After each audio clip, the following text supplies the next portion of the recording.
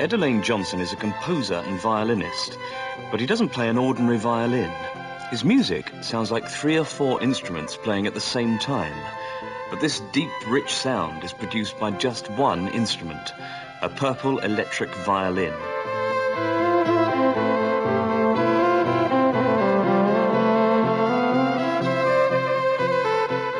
I learnt to play the violin at school. I played in the school orchestra, but I didn't really enjoy playing classical music. It was too rigid. You have to play exactly what the composer wrote, and I wanted to experiment and to improvise and write my own music. So did you go to music college?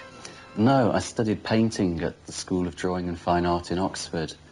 But I carried on playing the violin in rock bands and folk bands. Oh, right. So what did you do when you left college? I tried to make a career as a painter, but it was too difficult, so I went back to music. And that's when you started busking? That's right. I started playing on the streets in England, and then I travelled around Europe and the States. I met a lot of different musicians in different countries and learnt some of the styles of music that they played. Could you play us some? Sure, yeah. This is a typical Breton melody.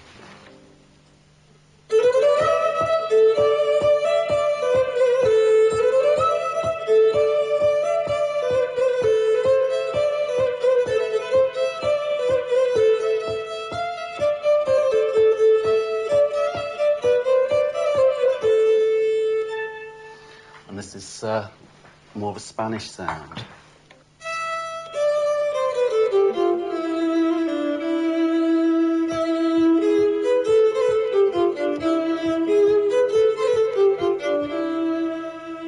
That's great. So, did this European music influence your music? It influenced me a lot, but my own music is a mixture of styles. I don't imitate them. And have you stopped busking now? No, I don't busk as much as I did, but I still enjoy it.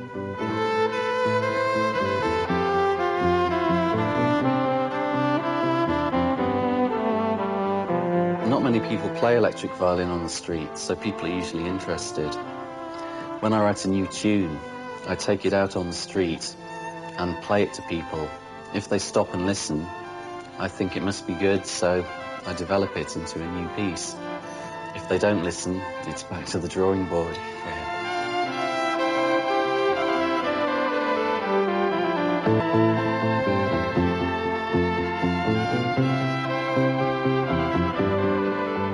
Now, violins normally have 4 strings, don't they? That's right. And this has got 5.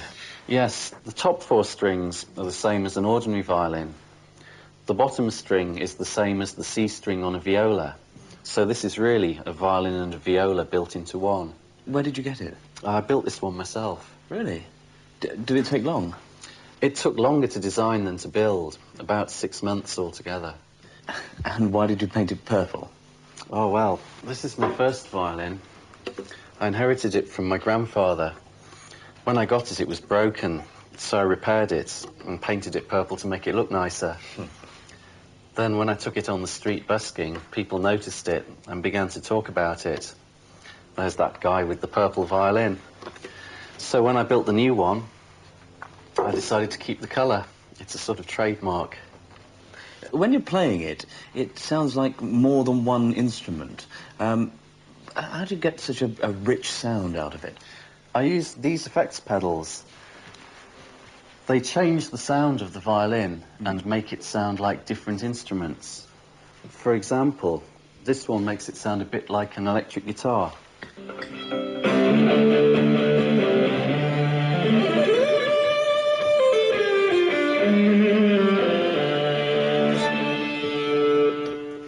This one makes it sound like a cello or a bass.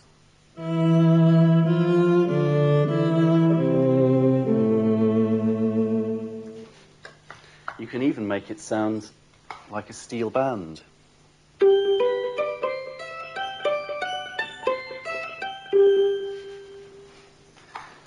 Then I combine all the different sounds using an echo box.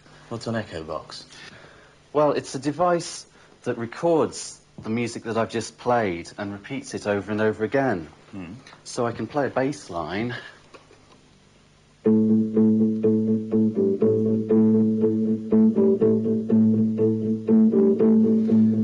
echo box carries it on while I play another part on top.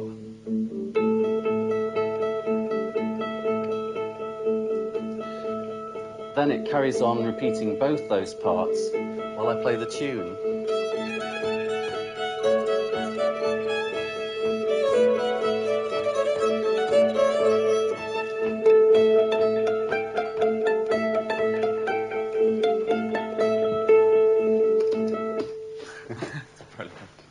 So that's all the equipment you need if you're going to play live? That's right. I can use this same equipment on the street or in a big concert. It's a sort of high-tech one-man band.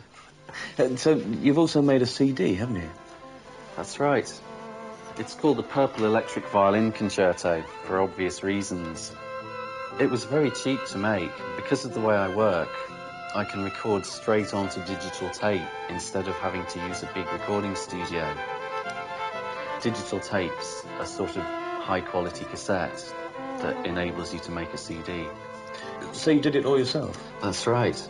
Because there isn't a big record company behind it, I was free to record whatever I wanted. So how many copies have you sold? About 30,000 so far. Oh, that's great. What about what are your plans? Well, the first CD's still selling well. At the moment, I'm recording a new CD, and I'm going to go back to Europe and give free concerts on the street and in record stores. So you're going to carry on busking? That's right. This music was inspired by the streets. I'd like to take it back to the people who helped me to write it.